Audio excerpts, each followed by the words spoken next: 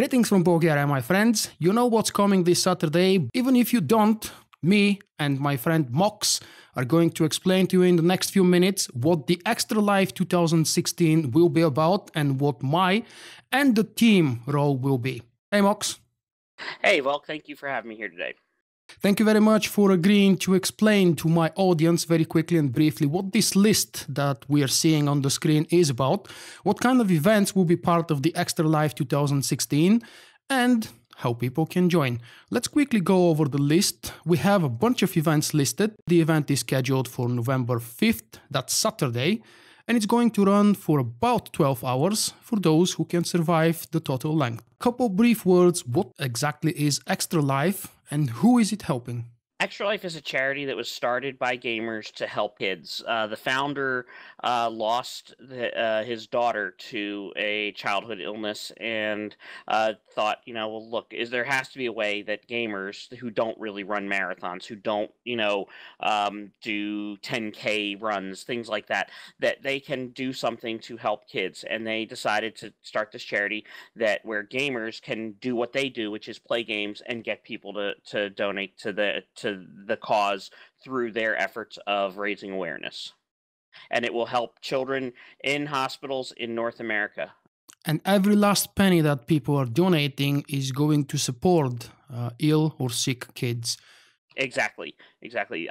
Last year we had on Passionately Casual, we had one of the vice chairs of the Orange County ExtraLife this year on an interview, and he said that their efforts last year got a whole bunch of equipment for the children's hospitals in the Southern California area. It was really neat to hear that direct effect that they had. That's really impressive. Let's talk very briefly and quickly about the events one by one. First, we have an icebreaker. Sure. Yeah, the icebreaker is just to get people together, give people a chance to trickle in.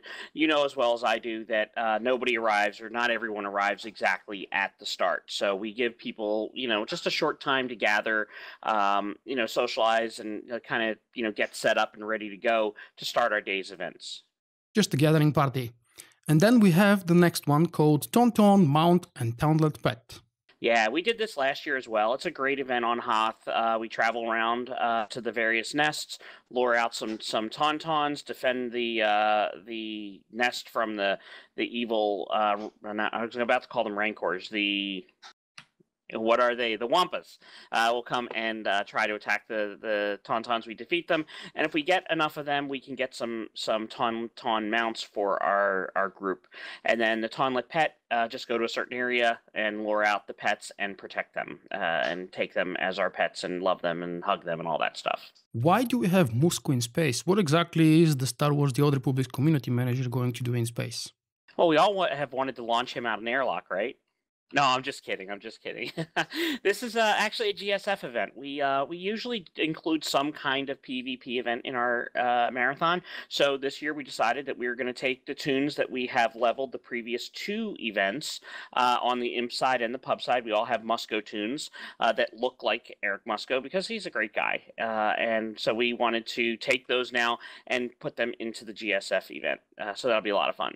And for those folks who didn't join us in the June live event, the characters all resembling Musco and featuring Musco in the title in some form were leveled up as part of another game that we actually had last summer in the warm-up event for the real ExtraLife this November.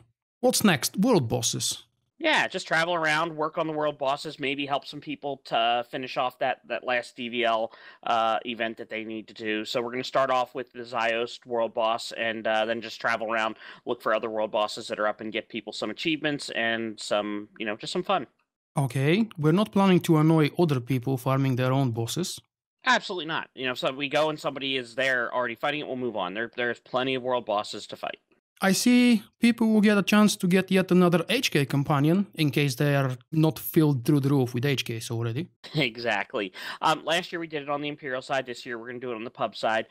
This is one of those really time-consuming missions that if you do it alone is a real pain in the neck to do all that searching with that seismograph thing they give you. So we decided that, if we have 15, 20, 30 people all looking on the planet for those parts, it will go much, much quicker. So that is, the reason for that we're doing that. And that is what I expect to be my favorite game. Hide and seek? Hide and seek, yeah. This is a game that I kind of have taken under my wing. I did it. We did it 2 years ago on Tatooine, and this we're going to do it this year again. Actually, we're going to be back again on Tython on the pub side, and not Tython. I apologize. I said there you go. Taris. I had the T right, but that was it. Yeah, I knew it's going to be Taris, but I've just gotten my hopes up when you said Titan because we know how much everybody loves Taris. Yeah, Taris is good because it's got just a good range of places for me to hide. I will hide. Everybody will know the planet that I'm on, but not exactly where I am. I will be visible. I won't be hiding in an object or something so you can't find me. I will be very visible so that you can find me. But the object is you have this whole planet, and I will give clues. About every 10 minutes or so, I will give a clue that will narrow it down. Right, of course. We don't expect from our team captain to be lying, do we? And cheating. Never. So how can the price be wrong? The price can be very wrong. Last year we did Family Feud, which is another American game show.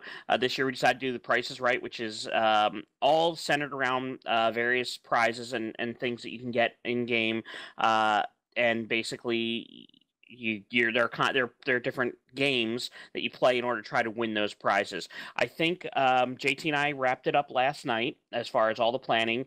The total amount of prizes that we're giving away is just about 50 million credits. Wow. So there are lots of prizes, vehicles, decorations, all sorts of things that you can get. So we're going to make that a really good time. 15 million credits. No, wow. 50. What? Okay. Half of 100 million. Yeah, 50 million. I'm starting to shake a little bit. How many datacrons do you think we will be able to find in 1 hour? That depends on how many of my officers get their butts into place in the spot. We're going to do summons to these. So the idea is going to be to try to nail through as many as we can. Generally, we have in the past, and we've gotten away from it. We used to have a Datacron day each month where we would go and do 2 or 3 planets worth. So we've gotten away from it. So I decided, let's get back to it, but let's try to knock them all out or not all, but as many as we can. So we're going to start at the higher end stuff. We do have the ones that are on the +10 to presence and +10 endurance that are on McKeb. We got people in position for that, and then I'd like to work on the higher end planets because I think those are the ones that people are missing. There's some really hard ones on Hoth. There's really challenging ones on Corellia. So I'd like to get those ones. The +10 endurance datacron on McCab. I think many people will be forever grateful to you for doing that. Yeah. So we're gonna try to knock out as many as we can. And I believe the last 2 events are pretty much self-explanatory. But just tell us, what does it mean to know your planet? It's just like a little trivia contest for some prizes where you just basically will hear a description of a planet, and it may be something obscure, it may be something very obvious, but the idea is to try the first person to guess the planet wins, and then we will move the ship to that planet so we can all look at it and kind of travel around and kind of see the cool things that the ships can do as far as getting moved around. One thing that we didn't mention, the starting hour. Obviously it says 8 in the morning. Which time zone is this? That's Pacific time zone, which is the same time as Harbinger Server. One last thing we didn't mention was the dance party will also be co-streamed with RadioFree.org. Oh, nice. Just like the last one. Exactly. So they will be, providing the music for that.